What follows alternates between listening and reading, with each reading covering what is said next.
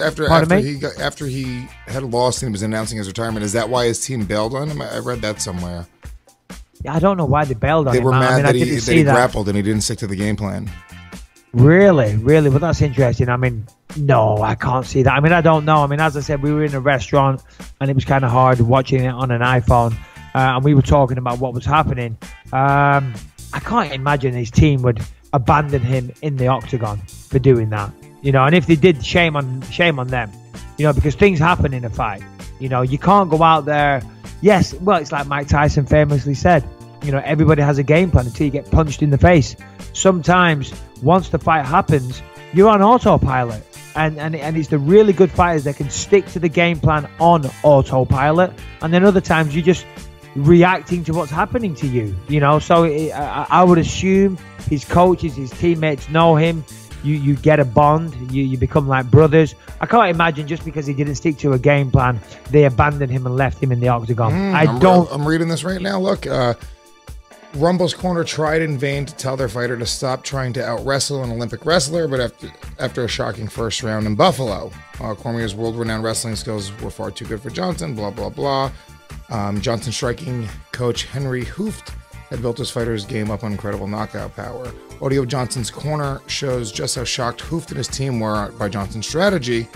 They urged him to stop and keep his distance, but Johnson remained silent as they tried in vain to get him to stop. This is somebody else's voice. Take your time. Nice, take your time. This is Hooft. Don't wrestle him. You don't have to wrestle him. AJ, just relax. Don't wrestle him. Everyone's telling him, don't wrestle him. Don't wrestle him. Wow, dude. I'm going to send you this. This is crazy. And don't wrestle is the key words there. Where are you reading this? I'm going to send you the link right now on Facebook. It's on metro.co.uk. This is from Audio. Yeah, this is a real deal. This isn't like bullshit. They left him because he abandoned the game plan and then retired. Whoa. Well, man. I mean, I'm shocked. Listen, of course, you can be angry at your fighter. Yeah, I just got the link. Thank you. You can be angry at your fighter. You can be frustrated, all these things. But there are conversations that you have in the locker room afterwards, or you go out to dinner afterwards, and you be realistic. And they say, I've had losses, and I've had to sit down to my coaches and say, what do you think? And they've said, listen, that sucked. That was bad. You did this wrong. You did that wrong. You shouldn't have done this. You did this good, but let's not sugarcoat it. You shouldn't have done that, this and the other. For his coaches to abandon him in the octagon, if that's what they did, and I know you've just sent me the article, but we are doing a podcast, I'll read it later. If that's what they did, then I'm just going to throw it out there right now. Shame on them. Maybe, they might not talk to me anymore. They might not train with me. Well, I don't fucking train with Henry Hooft anyway. If that's what they did, if they couldn't stick by their fighter after he's just gone out there to battle, then shame on fucking them. They're just after the glory. They don't give a fuck about Anthony Johnson. If that's what they did, because he wrestled, they didn't even stand with their fighter and walk him out and help him walk out of the octagon and make him feel better. It takes balls to go out there and fight. And whether you stick to a game plan or not, you should still get the respect of everybody involved, Yeah. So if that's the case, then I'm disgusted with his team, to be honest. Yeah, that's it's very strange. The whole thing, the whole night, both the main and co-main, there are these weird things that have happened in both of these fights. And what is going on? Why is he wrestling him? This is stupid. Why is he? Fuck it, man. Just get off the cage. Get out of it. Why isn't he listening? He's tired already. I don't know why he's doing that. We have no expletive eyes. He has no fucking eyes. You're doing great. Don't fuck up. Don't wrestle him. Oh man, just keep going on and on and on and on and on. Why the fuck does this happen every fucking time? Crazy. Yeah, I mean, but hold on. It doesn't say there that was the reason that they left.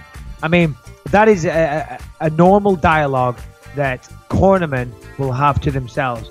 If their fighter is out there and they're losing and they're doing things that they shouldn't have done, you're entitled to have an opinion. So maybe if that isn't the reason why they walked off, then I apologize to his team for what I said. If they walked out there because he lost and didn't stick to the game plan, then yeah, I stand by my words. But they're, as cornermen, you're allowed to have a dialogue to each other and say, Jesus, he's doing it again. He's doing it again. The whole training camp, we told him not to do this. I guarantee the entire training camp, Rumble was not supposed to wrestle. So of course they're going to be frustrated.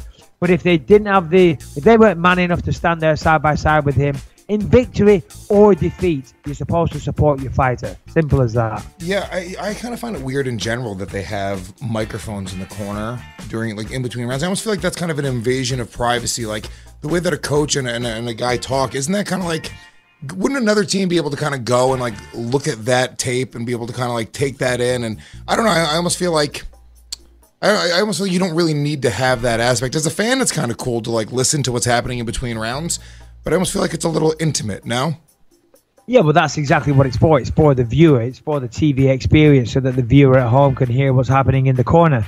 I guess a way around that would just be to stick a microphone on a boom over the top of the corner. That would make things a lot easier. But no, I don't think that's an invasion of privacy. You know, it's all part of it. And, you know, that's just the name of the game, Lewis. So all good. Why did Anthony Johnson retire? What is going on? What is this mystery job that he had?